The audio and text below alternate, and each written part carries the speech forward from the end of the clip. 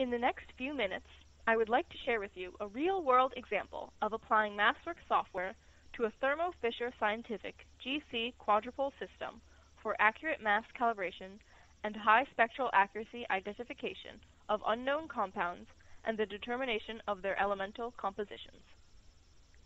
In order to achieve high enough mass accuracy and the required spectral accuracy, a new type of calibration has to be performed first.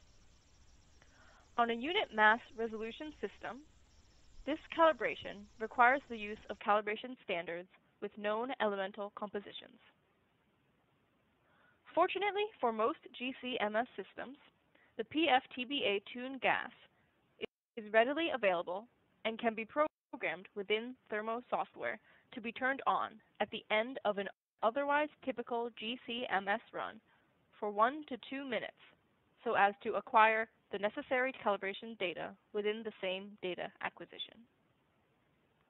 In this particular run, the unknown compounds come out before 25 minutes. The GC separation completes at 31 minutes, and the PFTBA is then turned on for 2 minutes before the end of data acquisition at 35 minutes. The mass spec data need to be acquired in the raw profile mode, with true baseline acquired without the use of any ion threshold. Details of this experimental setup have been described in a newly released thermal application note on the subject. The multiple PFTBA fragments provide a perfect set of standard ions to capture the real peak shape function and cover the mass range of interest from 50 to 600 Daltons. I will now average many scans to get better signal-to-noise measurement and start the calibration process by going to the Standard Ions tab. Under the Standard Ions tab, the elemental compositions for each of the standard fragments are entered and associated with the corresponding mass spectral profile mode response.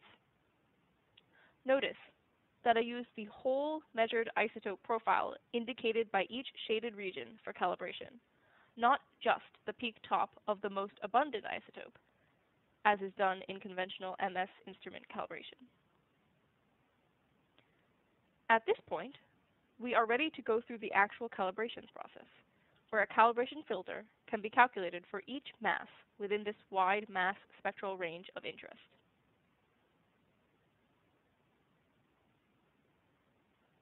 At the end of this calibration, on the Calibration Review Report page, you can see the difference between the calibrated mass spectral data, in red, and the original mass spectral data, in black. The calibrated mass spectral data would now not only have correct M/Z locations, but also have the correct peak shape function, which is mathematically definable and accurately expressible throughout the mass spectral range. This review page also shows the mass recovery and the spectral accuracy for each of the calibration ions in the table here. As you can see, the mass recovery is less than 1 millidalton in mass error, and the spectral accuracy is 99% or above, indicating that a good calibration has been obtained.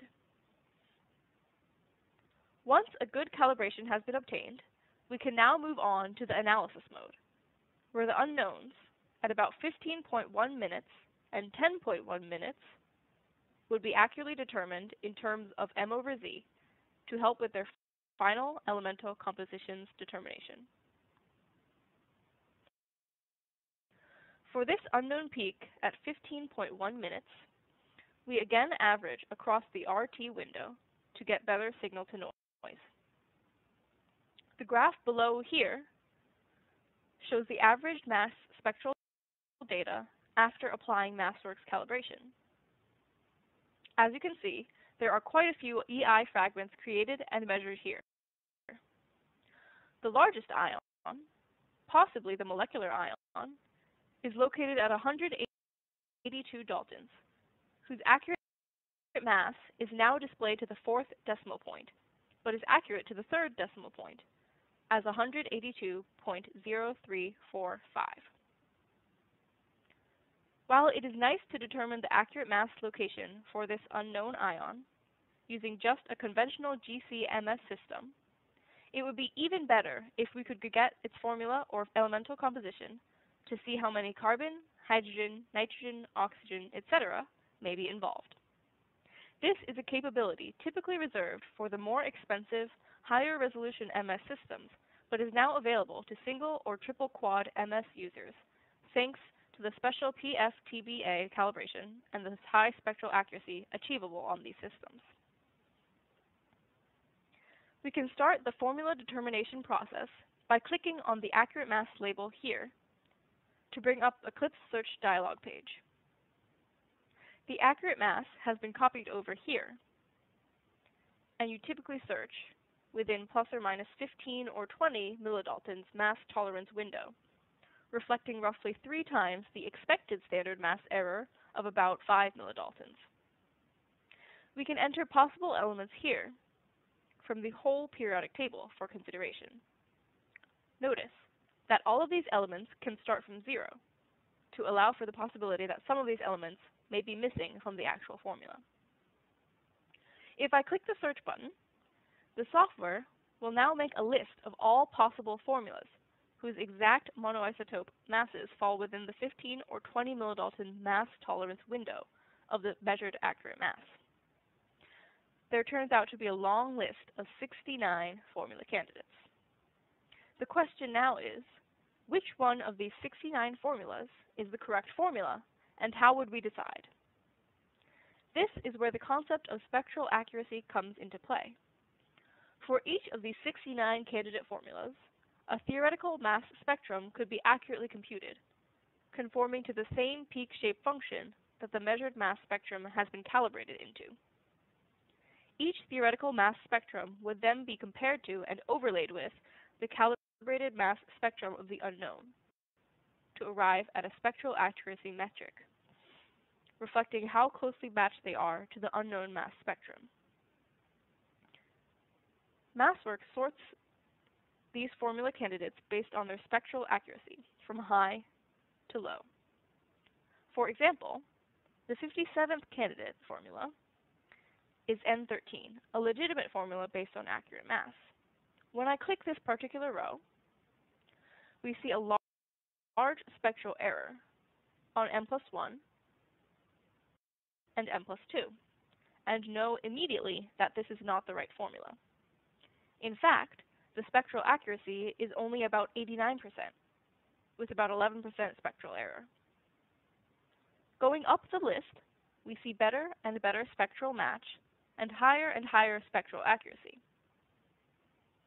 The correct formula should provide a perfect spectral match with nearly 100%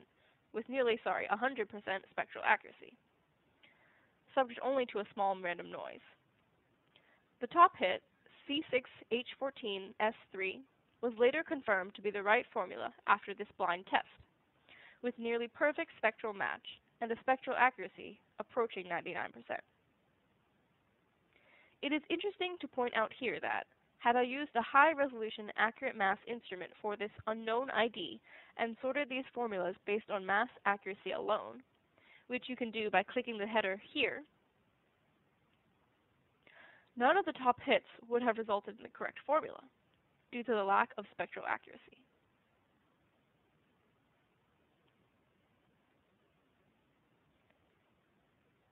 This shows how much more important spectral accuracy is compared to mass accuracy. Let's now move on to a different unknown compound at 10.1 minutes.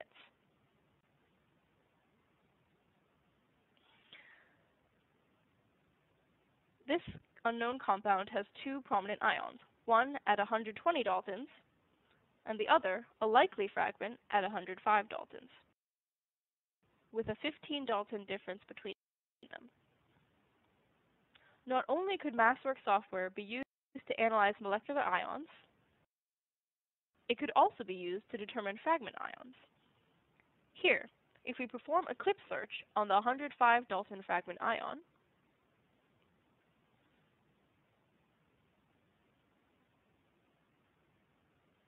it's very clear that the fragment elemental composition is C8H9, since the second hit would show a significant mismatch on the A+1 isotope, resulting in only 97% spectral accuracy. We can now move on to what appears to be the molecular ion at 120 Daltons.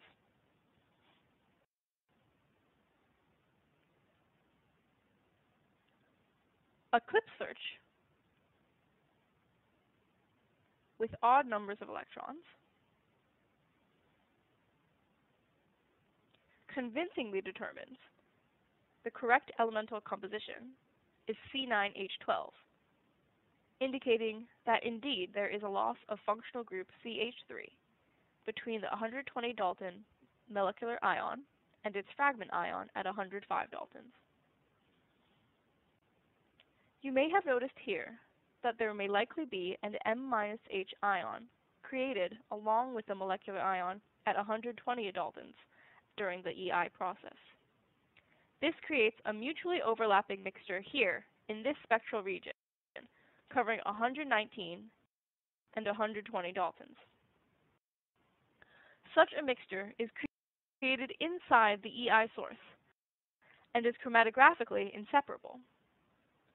The special MassWorks calibration process and the concept of spectral accuracy can, however, help resolve the mixture here through exact mathematical separation or deconvolution. Here is how I will go about doing this. On the CLIP search page, I indicate the possibility for the loss of a hydrogen atom.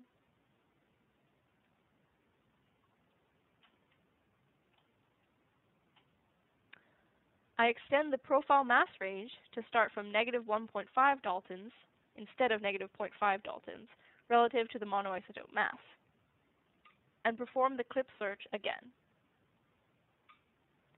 We see the same correct C9H12 on top of the list with high 99% spectral accuracy. If I click this formula row here, you can see that the theoretical spectral match is now calculated with the -H region included. More interestingly, if I move the mouse over this row, it shows the relative concentration of 80% to 20% between the M and M-H ions, allowing for quantitative analysis of ions with mutually overlapping mass spectral signals. This concludes the MassWorks software demo, and I hope you have seen it working, simply and easily, on an otherwise conventional quadrupole MS system, for accurate mass formula determination of either the molecular or fragment ions, even in the presence of a mass spectral overlaps such as those between the M and M-H ions. I would like to invite you to check out a newly released Thermo application note on the use of MassWorks software to aid in the challenging library search of co-eluting compounds.